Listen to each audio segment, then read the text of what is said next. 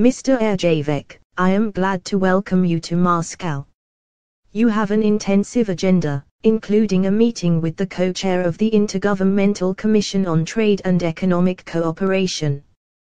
We are happy to have this opportunity to discuss current foreign policy issues. We attach a great deal of significance to the work of the post-Foreign Minister Sergey Lavrov's opening remarks at a meeting with Slovenian Foreign Minister Karl Erjavec, Moscow, June 14, 2016 appeared first on pro-Russian news.